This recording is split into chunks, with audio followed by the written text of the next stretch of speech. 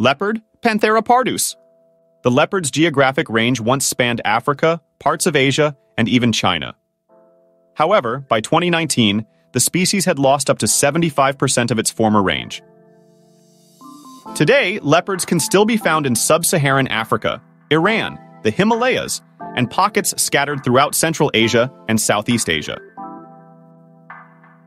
Leopards vary in size and markings, with an average weight of 50 to 90 kilos and a length of 200 centimeters. Leopards feed on a variety of animals, from small rodents to medium-sized antelopes and deer.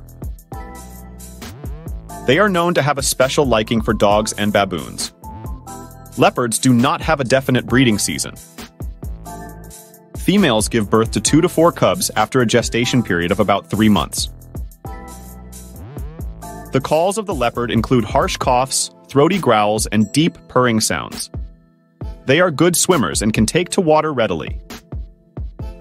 The leopard is classified as a vulnerable species by the International Union for Conservation of Nature, IUCN.